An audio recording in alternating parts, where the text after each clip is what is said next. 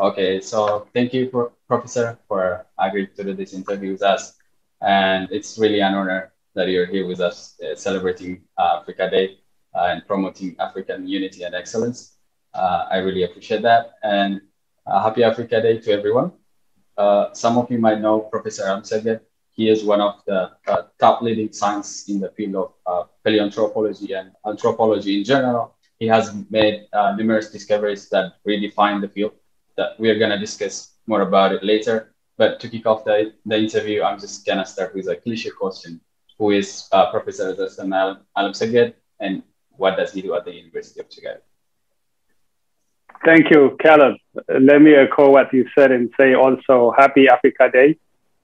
Much needed for Africa, a continent that has so much to offer, but often finds itself in difficulties. So happy Africa Day, everyone. Yeah, my name is Zeray Alemseged. I am a professor of anthropology at the University of Chicago. And what I do is simple. I look for the origins of humanity, trying to find the traces that unite all of us, meaning the 7 billion people.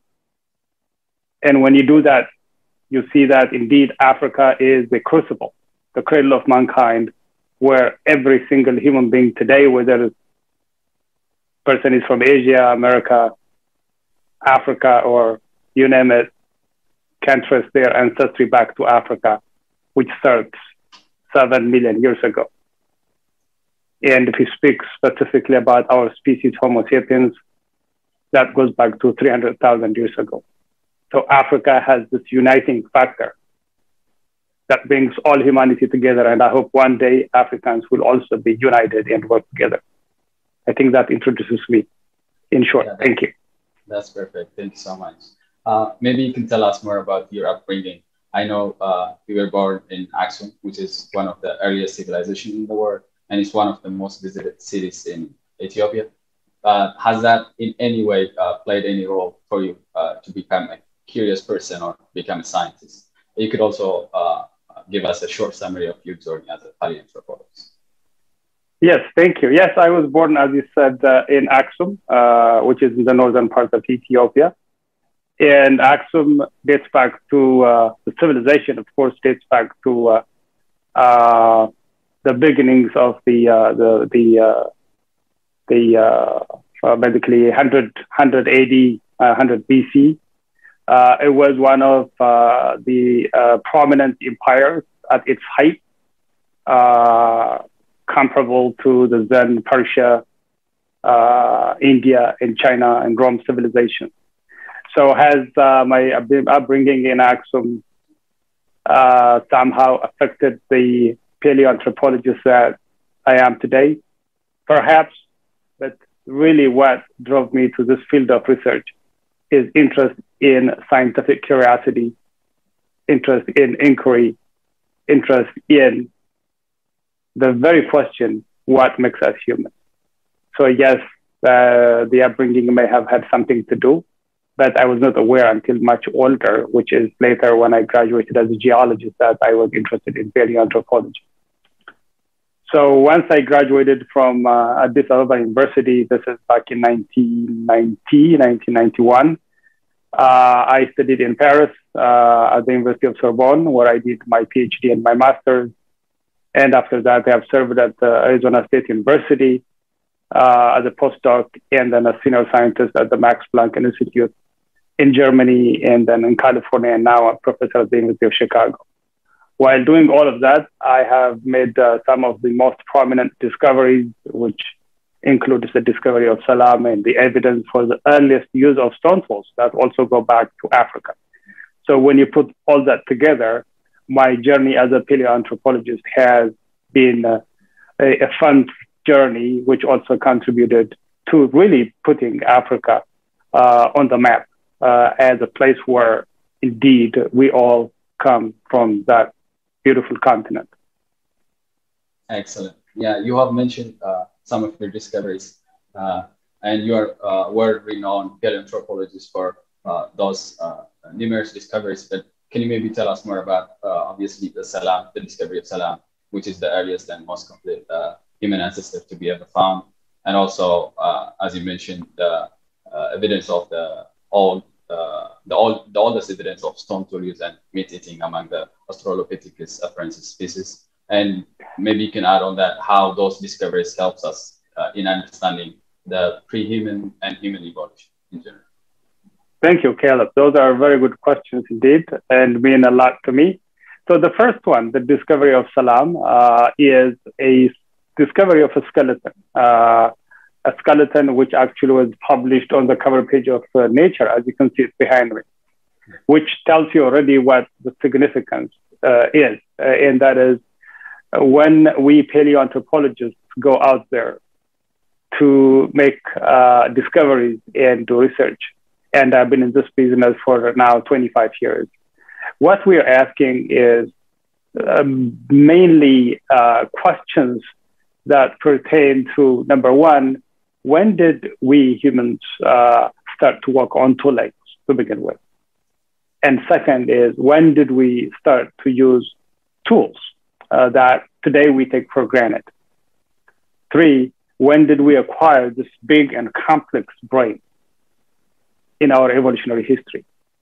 And number four is, when did we become this symbolic species, this very curious species that only not cares about what it eats and what it drinks, but also wants to know where it came from?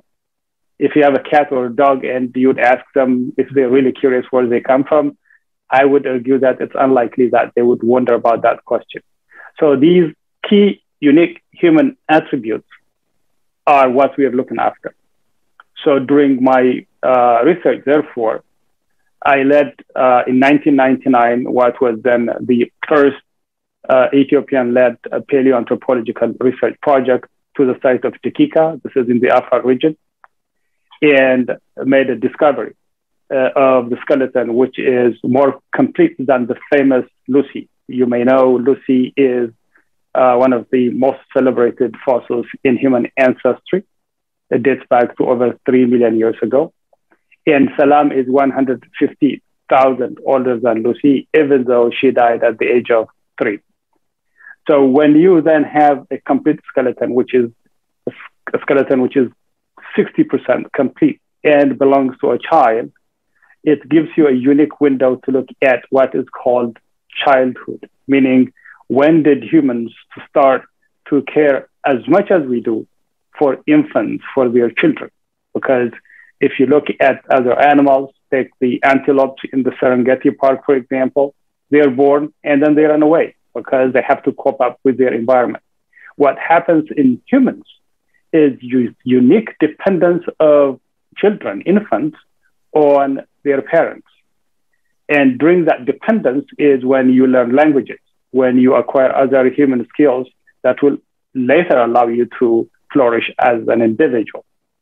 And this dependence actually is now even exaggerated in humans because children stay, of course, for breastfeeding first, to go to school, and sometimes even after college. So this unique behavior of humans is something that we did not have much information about. And based on the skeleton of Salam, we were able to determine the origin of this unique human attribute, which dates back now to 3.3 million years ago. So this complex issues of human behavior and where and when they appeared is what we would like to answer. And Salam has helped us to answer those questions. That's number one. And number two, because most of the fossils that we find are fragmentary, piece of a leg or a cranium or a hand or what have you, the skeleton of Salam, as you can see it on that screen, is complete. And you can see the face and really say, well, okay, 3 million years ago, children that belong to the human lineage looked like them. So it's a combination of the completeness, but also the ability to talk about complex human behavior and their origins that makes the discovery of Salam unique. And we've learned a great deal about that. Not only was she published on the cover page of Nature, was published on the cover page of the National Geographic and the scientific journal Science. So that gives you an idea of the significance of this discovery. The second find is also equally important, and that relates to when did in humans, and when I say humans, I'm talking about the 7 billion individuals, whether you're from Africa, Asia, America, Europe, you name it. When did we start to use stone tools for the first time? So today, we're using Zoom and we have iPhones and we have all this digital world and a rocket, you name it. What many people don't realize is, in fact, what is more complex, what is more difficult is not to transition from the iPhone 1 to iPhone 2 to iPhone 3, iPhone 10, but to really be the first person to pick up that rock, shape it with the anticipation of using it for some purposes, maybe consuming meat, which is calorie rich, which is good for your brain.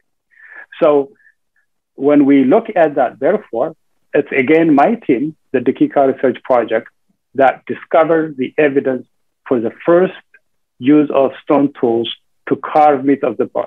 And once you have that primitive stone tool that was shaped intentionally by early human ancestors in Africa, then that would launch the evolution of all the technologies that we know today that also are allowing us to go not only to different parts of the earth, but even beyond to the moon and sometimes to Mars using our tools. So it's a combination of, therefore, those discoveries that make my work significant and also led to my being nominated, as you may have heard, to the American Association of Science, Association for Advancement of Sciences, and the American Academy of Arts and Sciences, and recently the Pontifical Academy of Sciences. So the significance of what we do as paleontologists is not just a matter of going out there and find the bones and put them in the museums. Even the Vatican, meaning even the Pope, knows the significance of what we do. And Africa will go forward only if we were to stick to the facts, truth, and science. Yeah, perfect. You mentioned that you have been appointed by the Pope to be a member of the Pontifical Academy of Sciences. And prior to that, you are also a member of the American Academy of Arts and Sciences. First of all, huge congratulations. Thank you. What does it mean to be a member of such elite scientific societies? And what does it take to be a member? And what surprised me is that the Pope, whom I assume believes in creationism, is appointing a scientist working on human evolution. How does both go together? And what can we learn as Africans or like as Africa in general? Yeah.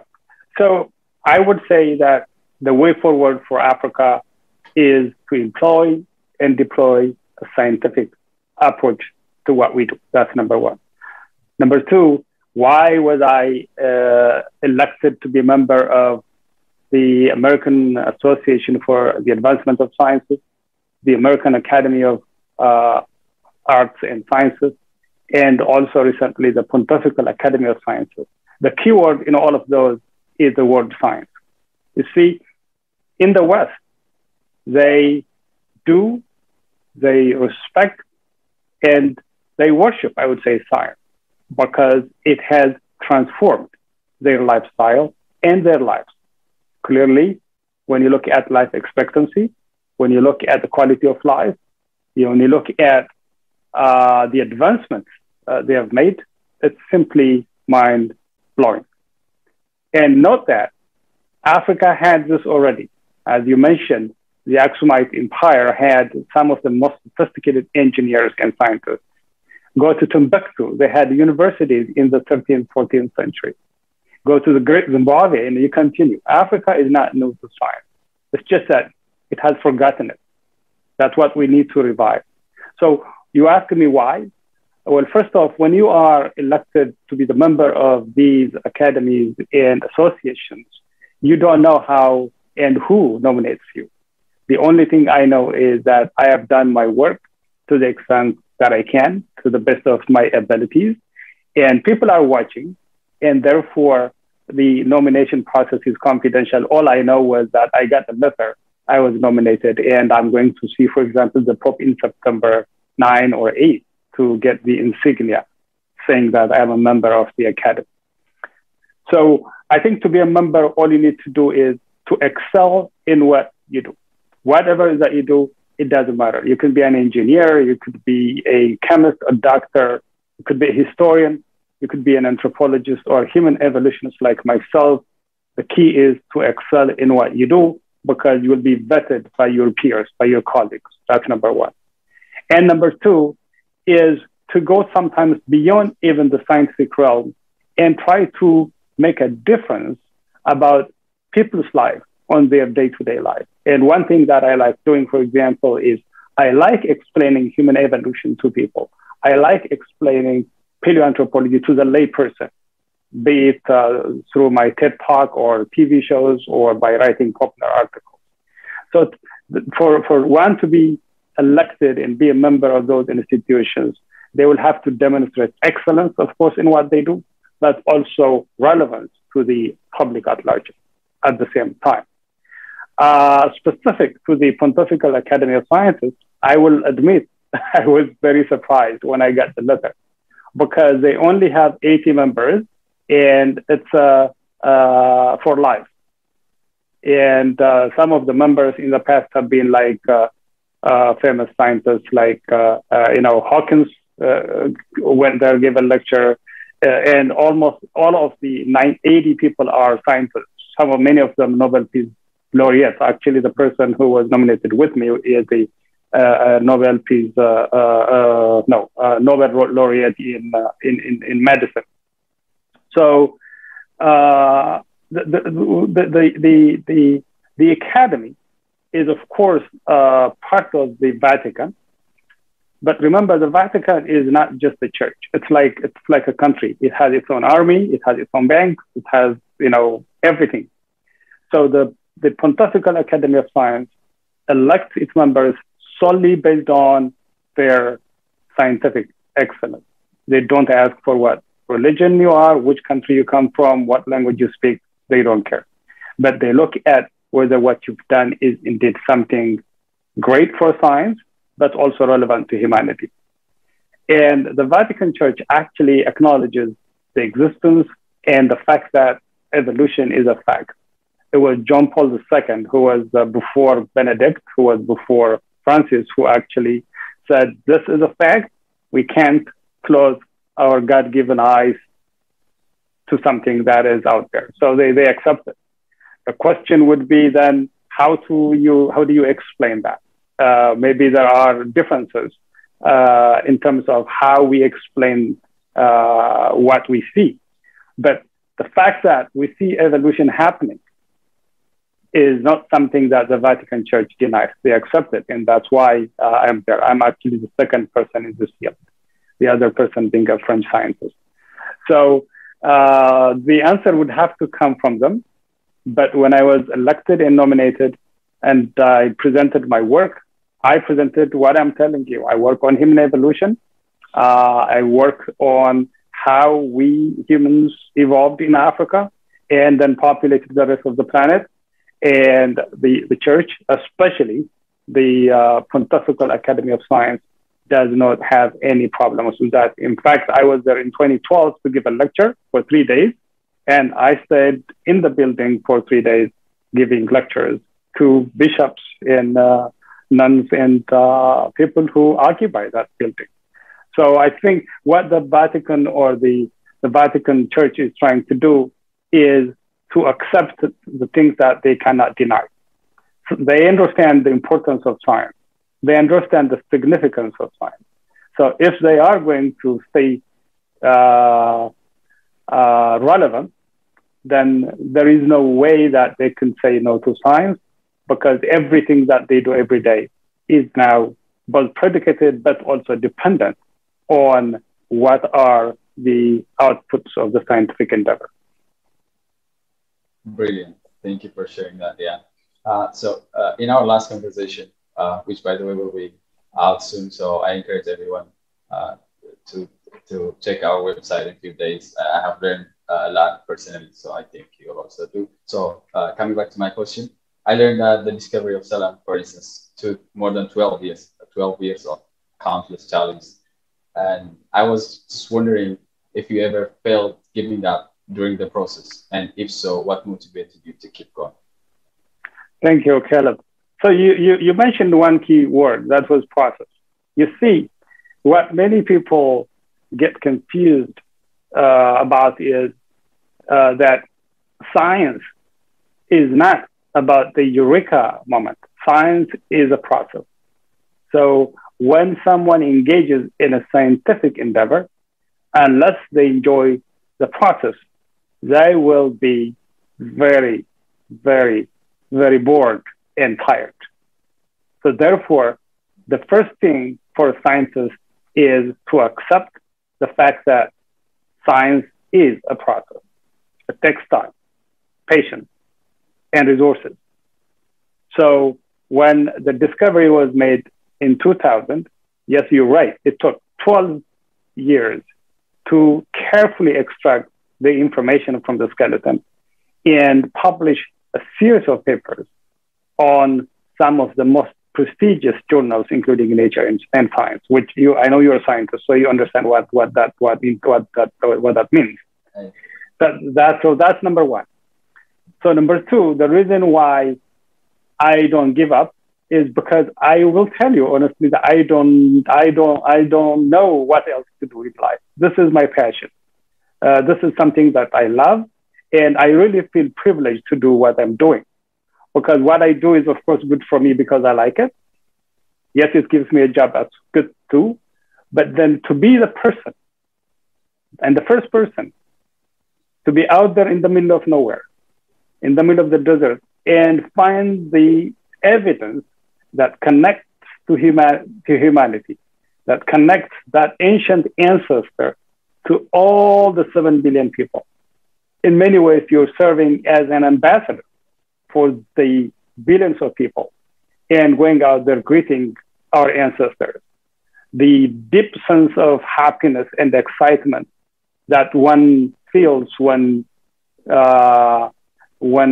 someone like me is involved in this business of looking for our origins is priceless.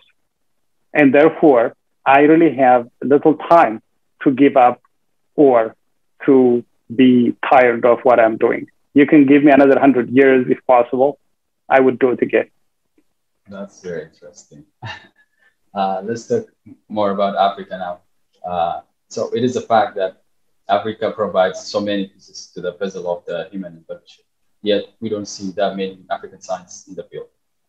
What do you think are the barriers for an African to pursue a career or studies in the field?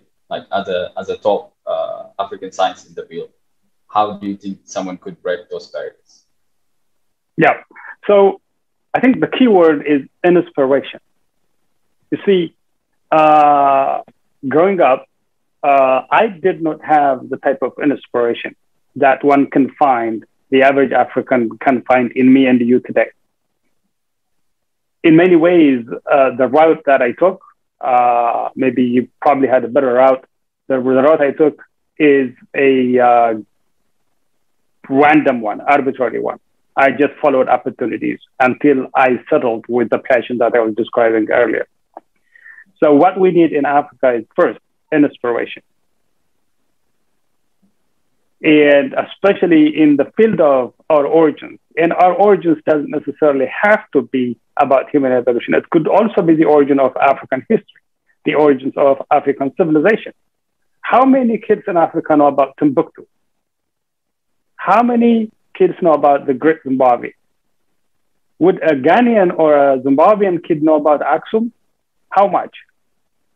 Would a Kenyan or an Ethiopian know about Great Zimbabwe? No, they're not even our textbook. So what we need is inspiration. I'm not talking about education, inspiration. Education is, of course, a bottom line, but inspiration. So that is one of the most important things that we need in Africa today. Yes, when we learn at school about science, we're going to learn about Albert Einstein, Newton, etc., etc. But would African kids recognize themselves, identify themselves in those scientists? Yes, they should, because they are scientists. But how different would it be if someone who looks like Nkrumah was to be a scientist? Someone who looks like Haile Selassie was to be a scientist. Someone who looks like, I don't know, Kagame would be a scientist. That would make a big difference. But then sending our kids to school is not enough. We should also give them the opportunity to be curious, to unbound, and then to open the horizons of thinking for them. Listen, we have many traditions, religions, etc., and that's just perfectly fine. But when people sometimes argue with me about human evolution in Africa, I tell them if they want to be more Christian than the Pope, well, they can try it. The Pope has 1.3 billion under his auspices.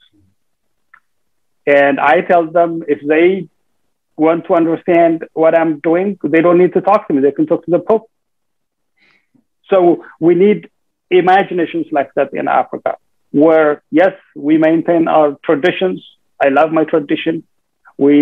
Our cultures, yes, but there are things that we need to work out. There are things that we don't need. Our kids are not competing with the village next door now. Yes, 50 years ago, an African kid will compete with an African kid, maybe not far from the village. Now, no, he or she is competing with a kid who is in Japan, who is in Arizona, or in Peking. So the challenges before us are daunting, and they can only addressed if we were to follow a scientific path while maintaining our good traditions and cultures. So to answer your question, what we need is inspiration in addition to good education, of course. Perfect. That's very interesting and eye-opening. Thank you for sharing that. You have already discussed some of your thoughts on Africa.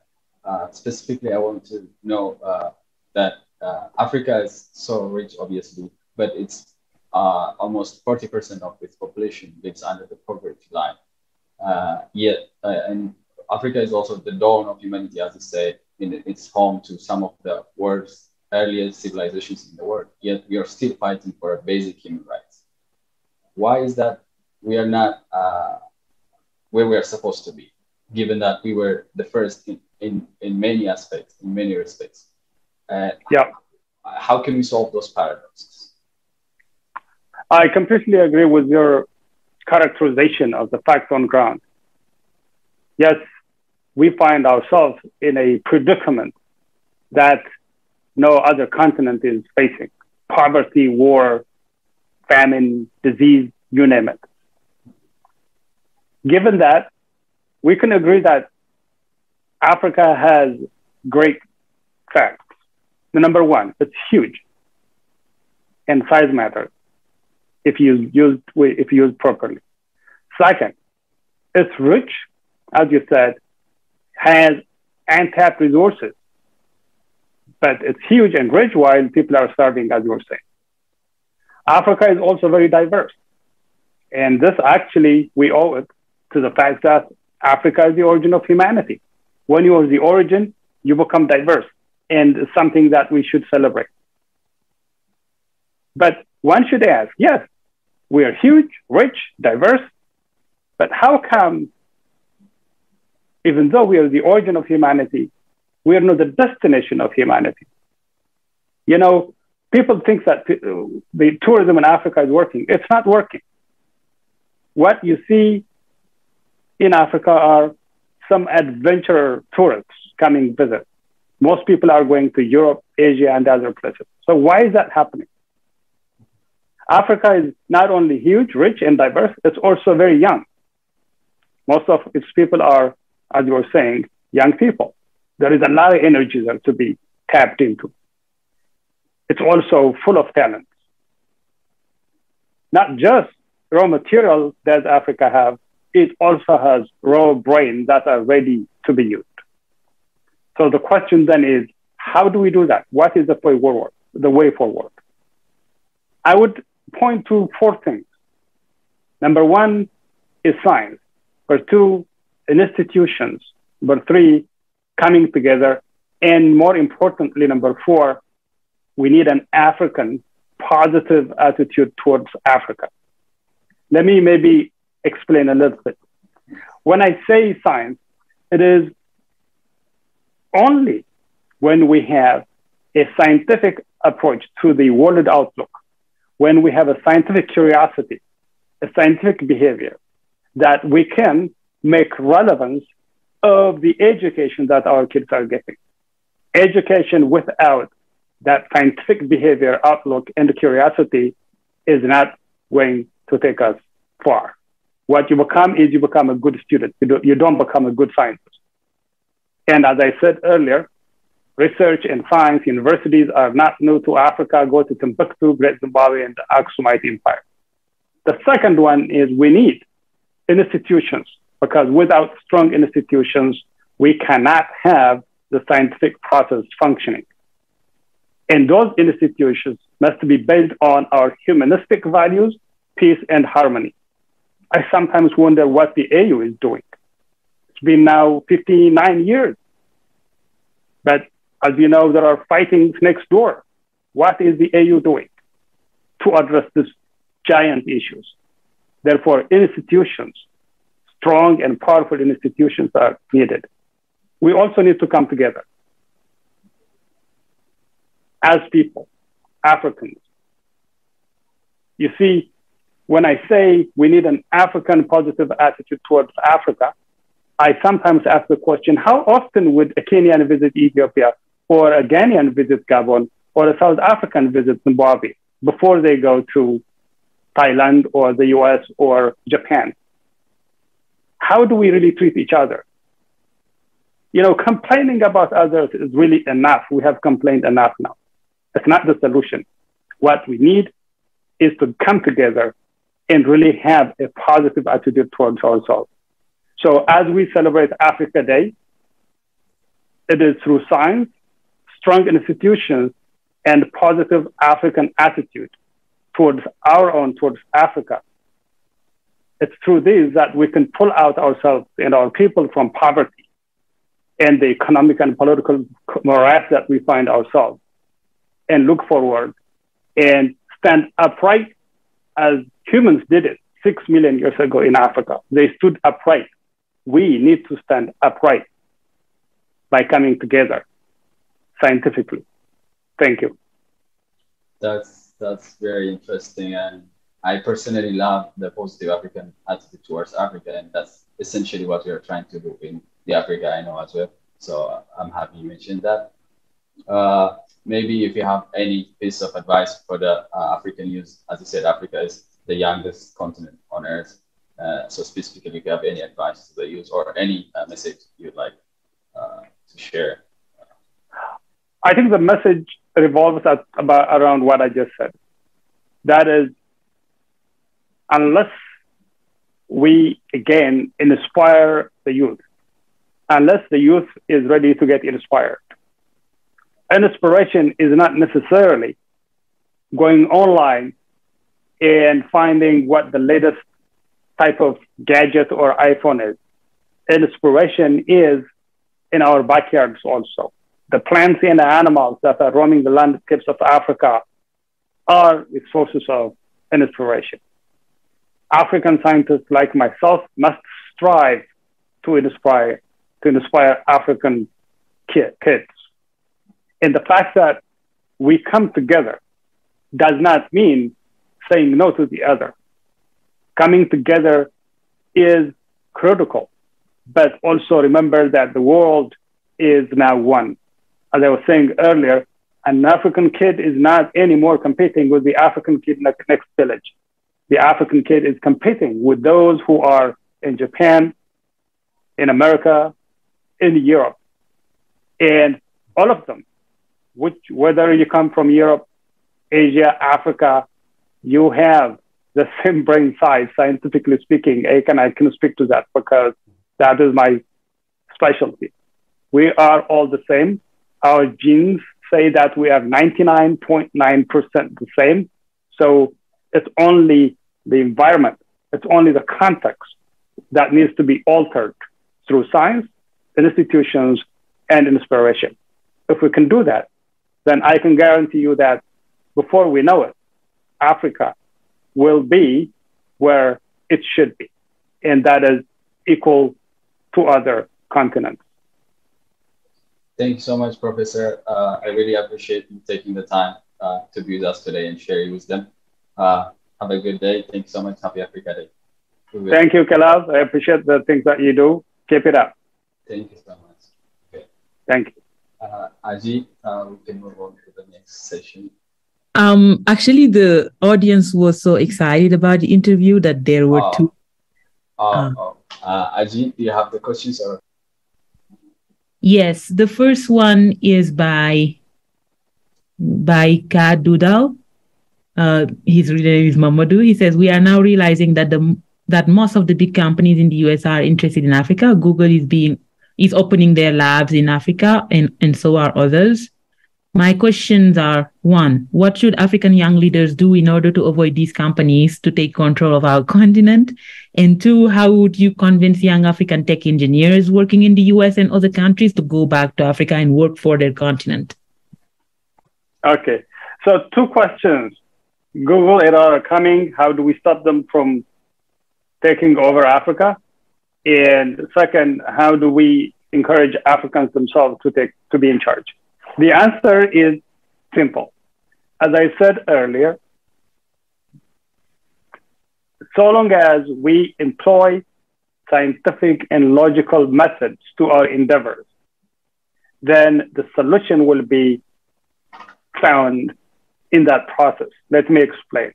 If Google comes to Kenya or Ghana and they want to open their plants there, the question for us is not whether they are coming or going. The question should be, what is in the interest of Africa for Google to come and open their offices in Africa? It could be good, it could be bad. The way we decide should be in an objective manner, whereby the finances need to make sense. It should not harm the ecology. It should give opportunities to the locals. And ultimately, it should not take away resources in manners that are not consistent with what Africans are interested in. So it's not a matter of saying, come or don't come. We should go out of that. That's not how business works. That's not how science works.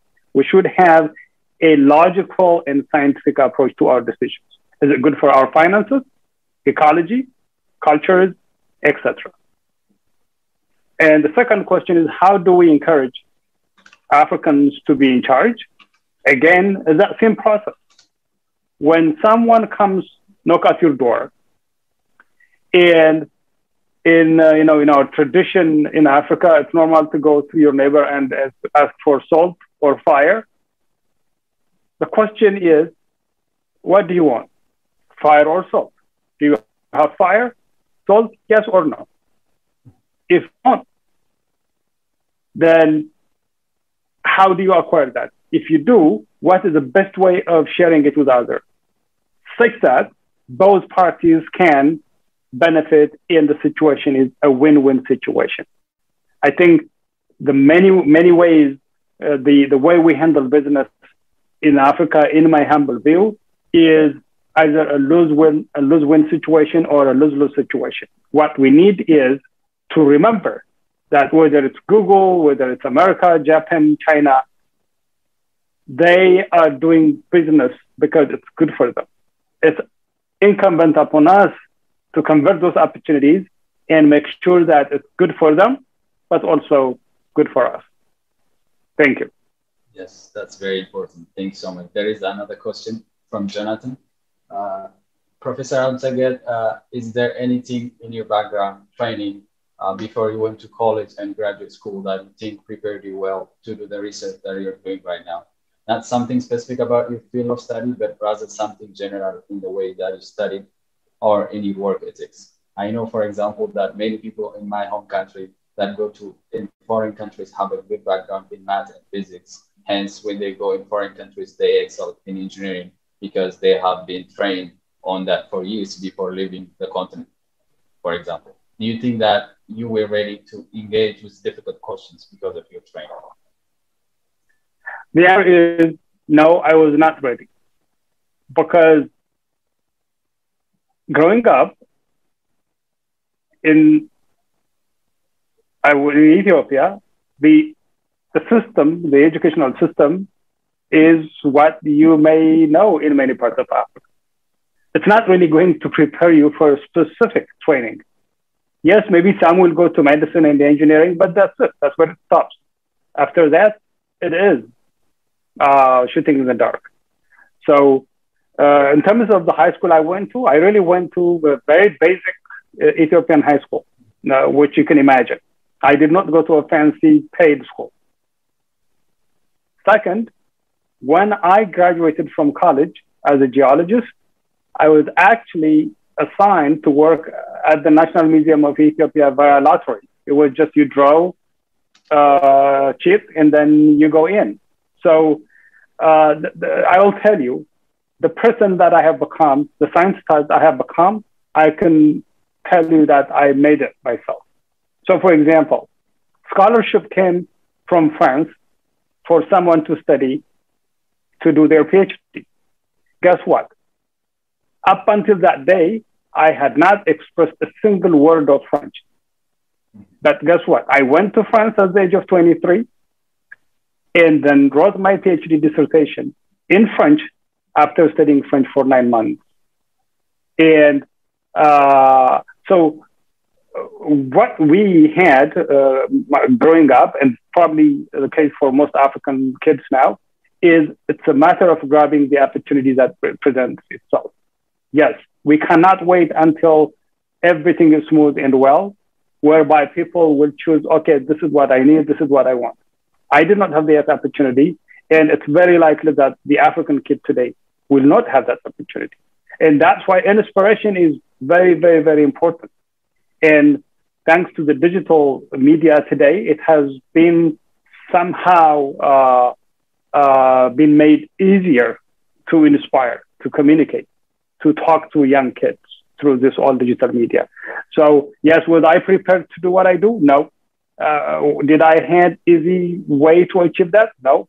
But did I take opportunities that present themselves, including picking up a language that I had never had exposure to at the age of 22 and write my dissertation in French? Yes. So I think what we need in Africa is a combination of seizing the opportunity, but also an inspiration. And therefore, young people like you, Aji and Caleb, whenever you travel back, make sure that you go to at least one high school or one elementary school and just give a lecture about your work. It could be biochemistry, it could be engineering, it could be history, you name it, it doesn't matter. Just tell them that it is doable. The fact that they look at your face and you look like themselves, and that will give them an opportunity to say, yes, it is possible. Remember, if you were to Google the word scientists, just do it when you're done working. You'll see faces. You will not find someone who looks like you. And those kids are Googling now on the corners of Ghana and Zambia. So they need to see people like yourselves, like myself, who actually are bona fide scientists. And they will make it. They will have an easier way compared to what we had. Thank you so much, Professor. Yes, inspiring the next generation is very important, and that's one of the pillars in TAIK. We have articles, we write articles about people, Africans who have achieved a lot, and check out our website. Thank you, Professor, for joining us again. Have a good day. Thank you. It was a pleasure. Bye-bye. Yes, bye-bye. Thank you.